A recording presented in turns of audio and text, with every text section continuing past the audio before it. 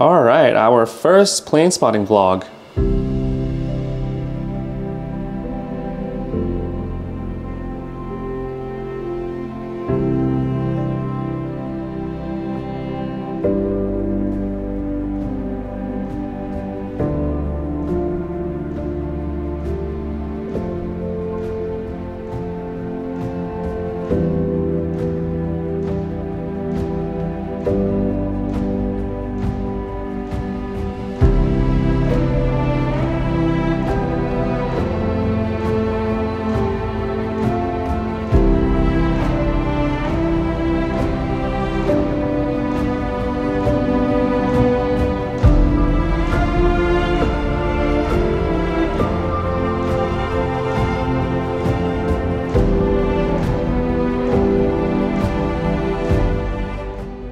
So let's check what the weather and the wind conditions are like today.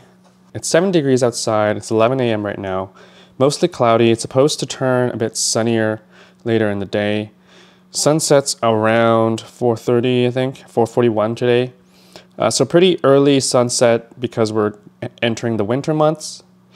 But most importantly, what I want to take a look at is the wind direction. So you can see that right now the winds are calm, coming from a northwesterly direction, and it'll kind of stay that way for most of the afternoon. If you didn't know, planes always land into the direction of wind. Our runways in Vancouver are situated on an east-west direction. So in this case, they'll be taking off into the west today and coming into land from the east. So the wind direction is very important to check before you plan out your day of spotting, because that really dictates what locations you might want to go to for your day of plane spotting. So let's take a look at what planes are coming in today. We can pull up my Flight Radar 24 app, which I talked about in the last video. Let's filter it. Actually, let's just search for YVR.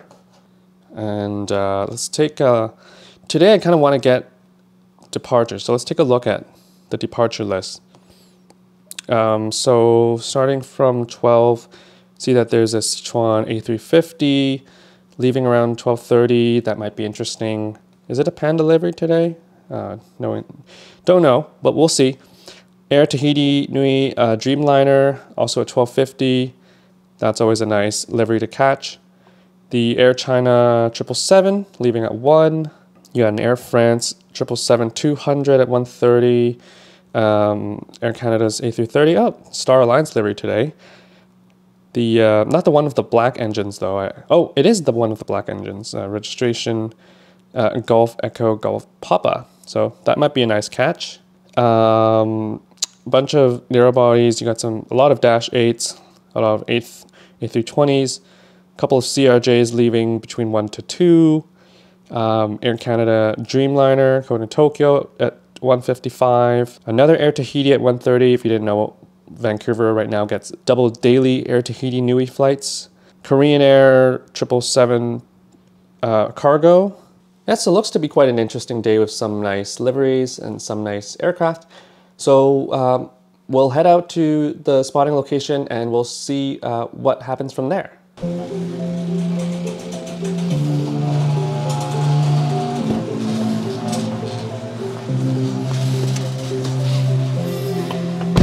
Let's head out. Beautiful day outside.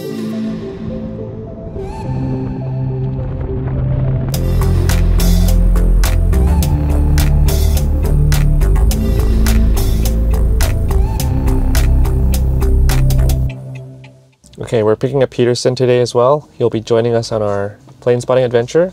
Peterson, the Peterson.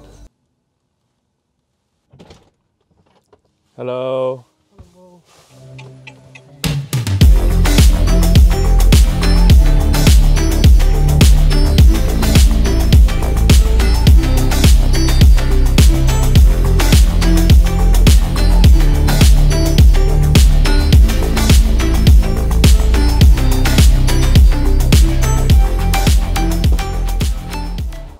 Okay.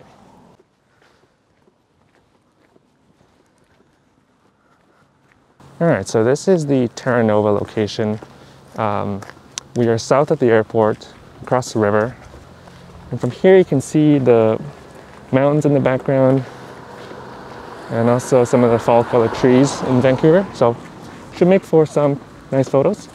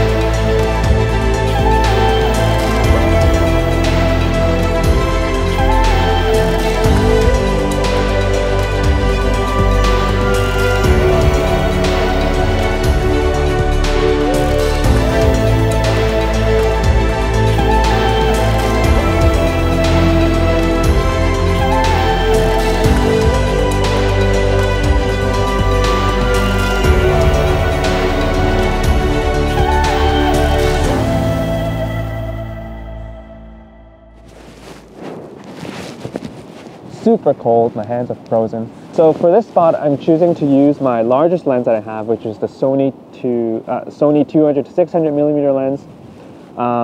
Going with this one because of the longer reach that I can get. We're at a spot that's pretty far from the airport right now, so it's good to have a longer zoom. And in terms of settings, I normally go with, on a sunny day like this with a lot of light, I tend to go with the higher shutter speed just to make sure that I get the sharper shots from this location, which is quite far away. In terms of aperture, anywhere between 7.1 to f8, and that generally leaves you with an ISO around 100 to 300. This location is pretty nice because you get some of the mountains in the background on a clear day like this. So you get the mountains in the shot, and also right now the trees are kind of turning the autumn colors, which will turn out pretty nice in the shots, hopefully. All right, so now that I'm back home, let me go ahead and edit one of the shots that I took so you can get an idea of what's possible with a shot from this location. So the shot that I chose to edit is this one here, an Air Tahiti Nui Dreamliner taking off from 2.6 left. I particularly like this one for several reasons. First of all, the Air Tahiti Nui livery just always looks so good with those sharp and vibrant colors, so I think that'll turn out really nice in the edit. I also really like the backdrop in this frame, with the different layers of scenery. with the dark green evergreen trees, the mountains, as well as the puffy clouds.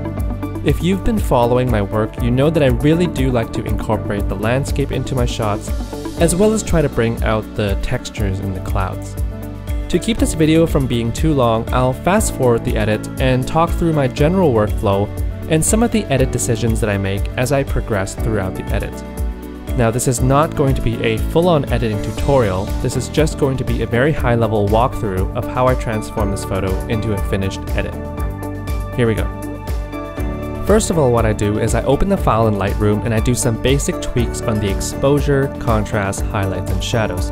And of course, make sure that the photo is level.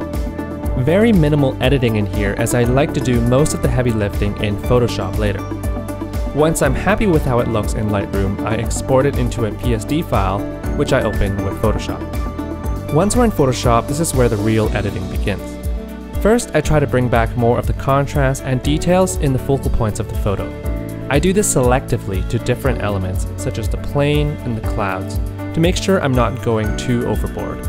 You don't want everything in the photo to be grabbing attention, just the subject and other nice features you want the audience to appreciate. After that, I do some tweaking to the colors to add some more dynamics to the shot and to give it that mood that I wanted to portray.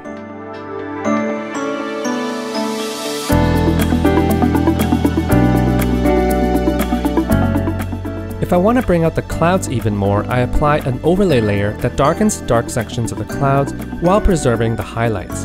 I also apply an inverse mask onto the plane so that it's not affected by this layer.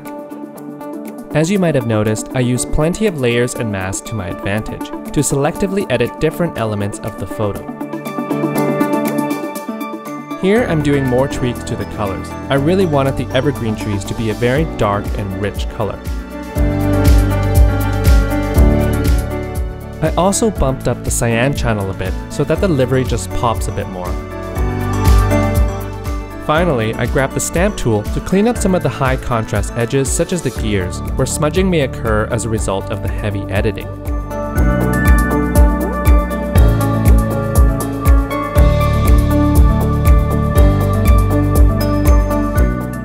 And that's it, time to export. And here is a before and after of the image.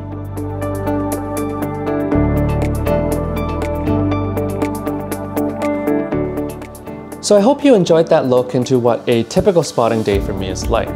Whether you're new to plane spotting or you're already an experienced aviation photographer, I hope you found the video helpful. Make sure to leave a comment down below if you have any questions or if you have any suggestions on topics that you'd want me to cover in my future videos. Until next time, thanks for watching, happy plane spotting, and I'll see you in the next one. Peace.